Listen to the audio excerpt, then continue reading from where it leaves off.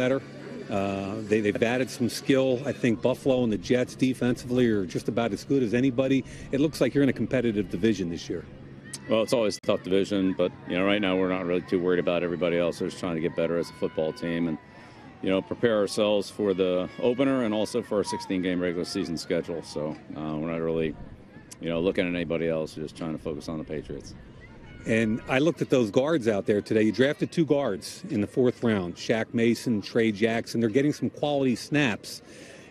With the collective bargaining agreement the way it is, do you have to force feed rookies a little more than the old days?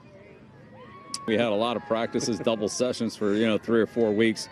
It is what it is. All teams got the same amount of practices and the same amount of time, so we'll try to do the best we can with it.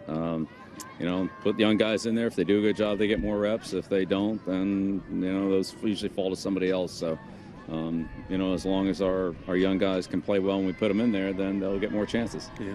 So you draft Garoppolo in the 2nd round. What I liked with him, quick release, quick feet. It looks to me like he's tightened things up and making decisions even more quickly. Are you happy with his development over the last 14 months? Yeah, well, Jimmy's worked hard. He's certainly improved as a player. He's got a lot of football in front of him. Got a great future in front of him. He's getting better every day. Still got a long way to go. So we'll see how it all comes together. But I like what he does, and I like having him on our